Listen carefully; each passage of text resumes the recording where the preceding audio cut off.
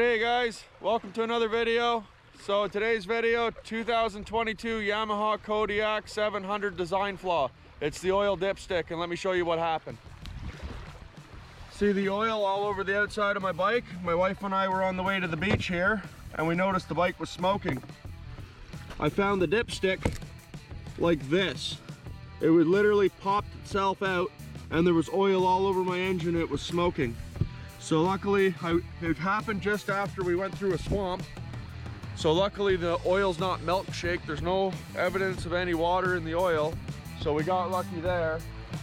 So we're gonna have to have a talk with Yamaha, because that's obviously a big design flaw. So, you know, you pay $15,000 for a bike. It should have a sealed dipstick that screws in with an O-ring that's sealed. You know, because that's just bullshit. But anyways, we're here at the beach. I guess I should try to get the oil out of my bike, because it's all over the frame and all over the skid plates and all over the plastics. But yeah, isn't that some shit? Beautiful day here. We're just having a good time. There's Sammy.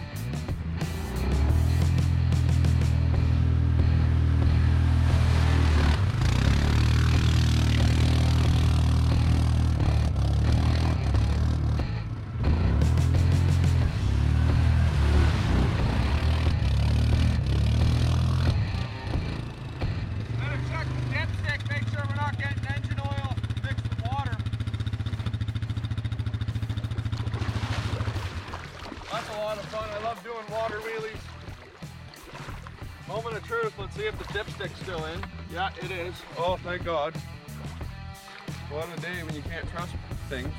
That's a lot of fun. Marvin's out on his beach looking at his play.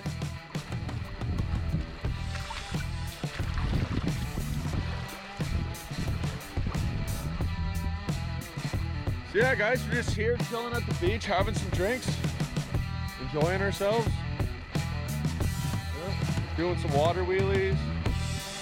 Right, Sammy?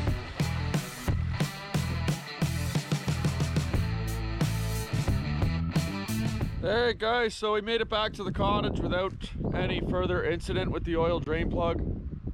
Thank you guys for watching. If you like what you see, hit the like button, subscribe for more content. We're filming next weekend too, so we're gonna have some more content. I'm gonna try to put out a video at least once a week. If I miss a week or two, I'm sorry, but we'll try our best to keep you guys entertained.